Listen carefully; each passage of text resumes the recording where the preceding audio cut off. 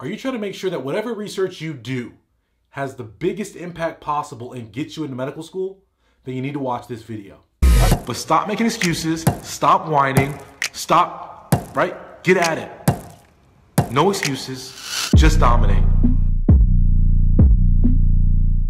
What is up, guys? Dr. Pinesett, the study doc, and today we're talking about research. And this topic comes up because I got an email from a student, and like I said, I always encourage you guys, take a second, there's a link in the box below, leave me voicemails, send me emails. I like the voicemails better, I can hear your voice, and I can respond back to you guys, but send me your questions because I'm here to help you guys get where you want to go. And so I got an email from a student who was asking me about research experiences, and not any old research experiences, but this student asked me and said, hey, Dr. Pinesett, I had the opportunity to do this summer research program at Harvard, and it's a big name program, right? Harvard, it'd be great to have that on my transcript. How much will that play in to me getting to medical school? That's the first thing. And the second thing is should I do it if, in order to do it, I would have to take more classes this term? And I'm trying to synthesize, it was a long kind of like weaving emails many of you guys send me, but the question really becomes, does where you do your research matter, and what are the considerations you should make when deciding if that research experience is the right one for you? And the first thing I'll say, guys, about this whole topic, and this kind of lays it out, is that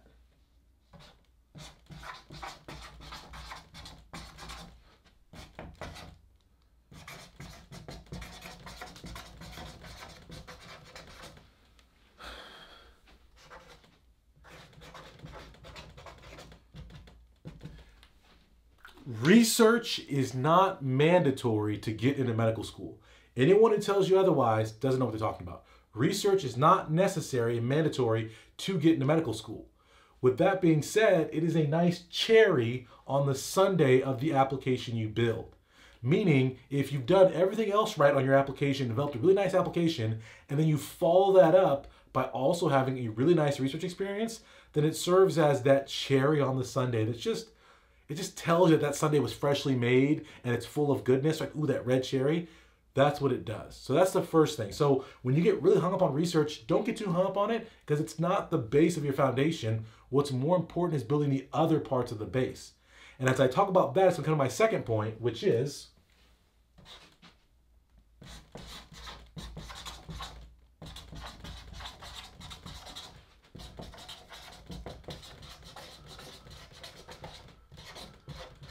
I'm writing so slow so that way I can at least partly meet you guys where you're at. But do the research that supports your app and your life. I mentioned it's the cherry and not the foundation of your application. So don't ever let your research weaken what really is the foundation of your application.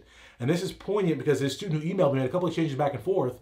And what the student was saying is because it's a summer research project and they actually have to take summer school, which is crazy. This is kind of a crazy situation. But his school, because he's moving into his junior year, his school, and he was kind of slow taking his classes freshman year, his school is saying that he has to graduate within 4 years. In order to do that, he has to take summer school. And if he does take summer school, he'll be off that graduation mark. And so they're saying if he goes and takes his summer research experience, that he'll have to actually increase his course load this term, next term, and the term after the summer. And I was like, wait a minute, because he's already in a term. I'm like, well, how's this term going for you? He's like, it's not going well. I'm taking more classes than I've ever taken before, and it's really a lot of work. And so I'm telling the student, well, listen, this is first red flag. You never want to put yourself in a position. The Harvard name is great, and doing a summer research experience there, that's awesome. I'm sure it's going to lead to great things. But that research experience is only going to be seen and cared about and evaluated by medical schools if your numbers fit the bill. And if you have a 2.5 GPA, having the greatest, you could have written an entire research journal. They won't care, right? You could have gone to Harvard and every Ivy League school and Oxford. You could have done all these great experiences. They won't care about those big names if you don't have the big grades to back it up. So never hurt the rest of your application by choosing a research experience. And this goes both for when people talk about summer research versus during the school year research. If you're the type of student who has the academic, the study skills, right, which I teach you guys, to do well academically and you have extra time, then do research. And it's a good advice and it's bad advice at the same time that a lot of students get when they start college. People tell them, hey, don't worry about extracurriculars yet. Instead, focus on your grades.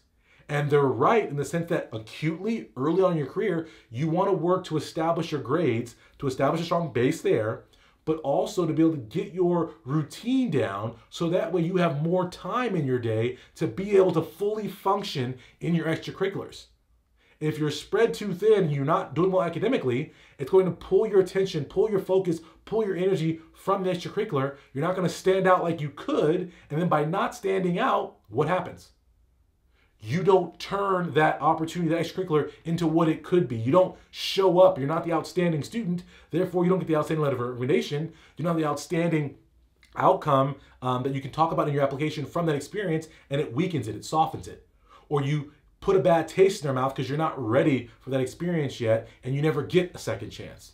So it's good advice that you should wait, but some people wait too long to do it. But the whole point of this is the very first thing is building your foundation. So you guys need to learn how to study, get your grades, and then pick one activity and then build it up and build it up. I see people who are in one research lab who are then going to do a summer research project somewhere else and then doing that summer away.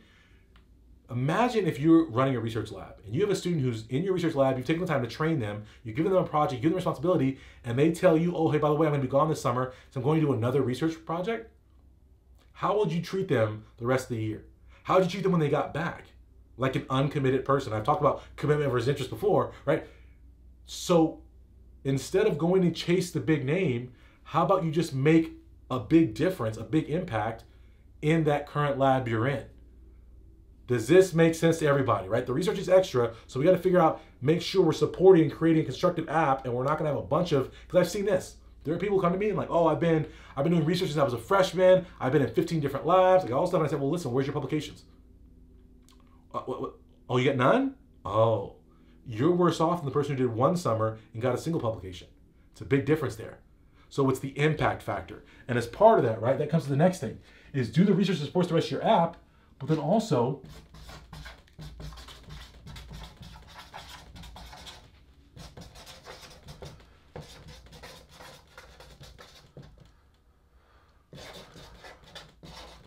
and I think I just wrote the same thing twice, but do the research that supports your app and that part of your app. In the sense that we have to understand what research, right? When we do research, that research only matters if we make it matter to medical schools. And what medical schools are looking for are two things. The most important thing is a letter of recommendation. The second thing is scholarly output. And I say scholarly output because that can be a presentation, a poster, an abstract. I'm going to call it Dear Editor / opinion piece. It can be a lit review, or it can be a full-blown article because I'm running out of space.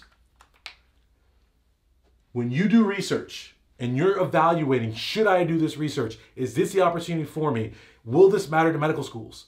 The only thing medical schools care about are these two things. And the reason that people try to do these big, prestigious, fancy research programs, people confuse and think, oh, it's the name of Harvard, that's why I'm going there. No, you're going there because the researchers at Harvard are of the highest level, the highest quality. Therefore, to be a high quality researcher, a lot of them are prodigious publishers. They publish all the time. And so if you go and be part of one of these programs, you'll have a scholarly output. That's the confusion, right? So not the name, it's the output. The other thing is you'll have a letter of recommendation from someone who's used to write letter of recommendations, who has clout, who carries weight, so you'll have that letter of recommendation. So it's those two things. And as you go through your research experience, the letter of recommendation, who should write that letter, right? When you're thinking about the letter of recommendation for your research, it should be the PI, the head of the lab, not someone else in the lab.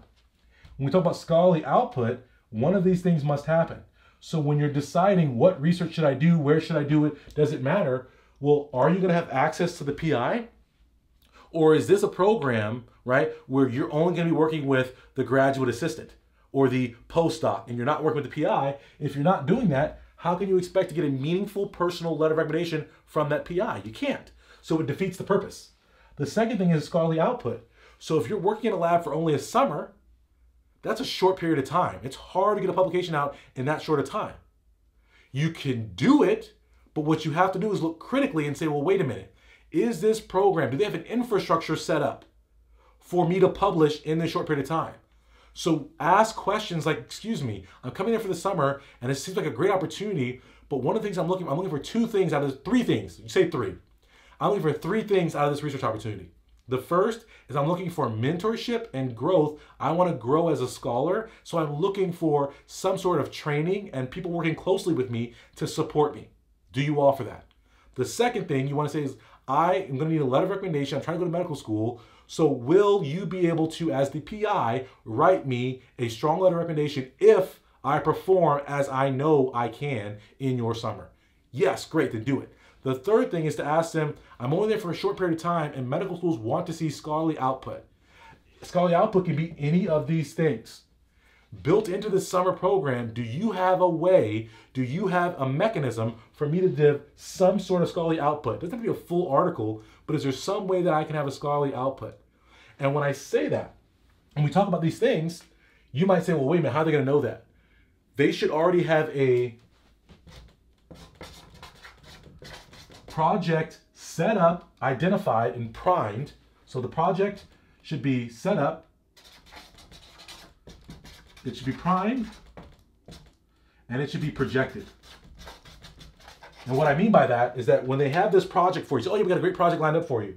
Okay, is it already set up? Or do I have to do all the background lay work? We're going to troubleshoot, or did you guys already troubleshoot, and now it's primed to pop for me to do some actual effective work? The third thing is then, based off that primed, what is the projected timeline? And so this is what is the issue with some clinical research. As students get involved in clinical research, they know they need a scholarly output. They can't get it because the projected timeline of that publication doesn't fit. Oh, it's a super rare disease, so it's going to take us 6 years to get enough patients to make it matter. So therefore, it's not projected to publish in time. So we had to ask these specific questions so we know if this research fits us and if we're going to get one of these.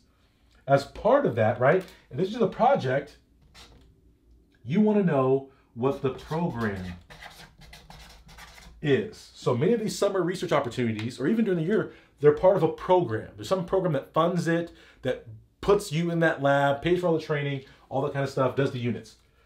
Does that program have a mechanism for scholarly output? So a lot of these summer programs will have a student symposium at the end where you can present. That gets you scholarly output. You can then take that presentation and submit it to conferences for more scholarly output. Or you can take that presentation and turn it into a poster. Or you can take that poster and turn it into a presentation. You can take the abstract from that poster, write some more information, make it fancier, and submit an abstract to a journal. Even a student journal counts. A lot of these things also have their own publication. So it'll be like and the one I'm thinking of is, gosh, I can't even remember the name right now, so it's an L. But there's summer programs, and at the end of the summer they have a symposium, and then they also publish certain selections in this like makeshift journal. It's like a student journal. And you can be in that. So look for those kind of things. The other part of this is dear editors or opinion pieces. So if you did work, and maybe you didn't have formal output, but you learned a lot about a subject, you can start combing journals for articles on similar topics and then riffing off of that topic to create an opinion piece or a letter to the editor that either clarifies, expounds, and adds something of scholarly value to that journal. It's an easy way to say you have a publication or a scholarly output. The other things, you can do a lit review. So even if you didn't do meaningful output research, maybe you did a lot of background research. Pull that research together, write a lit review, and submit it to a small journal and see if it gets accepted. And the last thing is an article. So when you decide about a research thing, ask yourself, understand that research is not mandatory, and does this research experience take me out of my normal mold and mess up my foundation? In terms of, does this research support my application and what I'm saying I'm about and all the things I'm trying to do? Don't sacrifice your grades for the research. Does this research actually, from that standpoint and checking that box of being scholarly, does it match up? Letter of recommendation, scholarly output. These things, the project, the program, etc. Does that make sense to everybody right now? A lot of stuff there, but when you're talking about, does it matter where I do research? what research was the right opportunity for me? These are things you should consider to be able to make a sound decision and make the right moves and get the right research for you.